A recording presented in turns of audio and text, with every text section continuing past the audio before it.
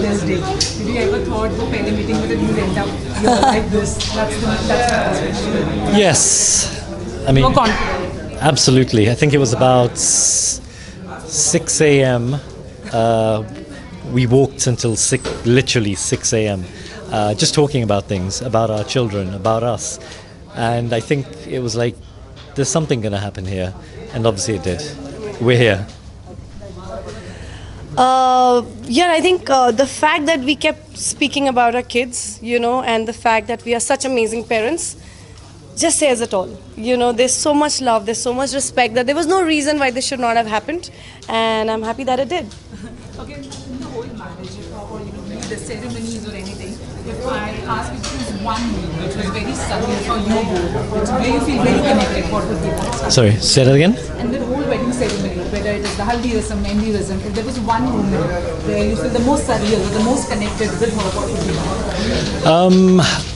To be honest, all three have been absolutely phenomenal. And I think for me, it was the fact that, we come from very different, let's say, cultures. As much as I'm Indian, everyone tells me, she tells me, you're not Indian.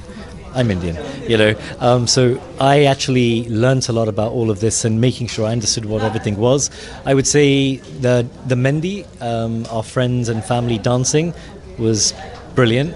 That was very good. And obviously today, as I said, for me, the white veil coming down and seeing this beautiful woman dress how she is, I think that was like, wow. I think, so for a lot of days, our daughter Ariana has been practicing a dance, and every time she would go for rehearsals, he was there with her, and he's like, look at her, she's rehearsing so much, and she would wear a lehenga and rehearse so that she's right, uska leg work correct ho. So, and I would always ask him, why are you so tired? And he's like, oh, getting her every time for rehearsals is so exhausting and all of that.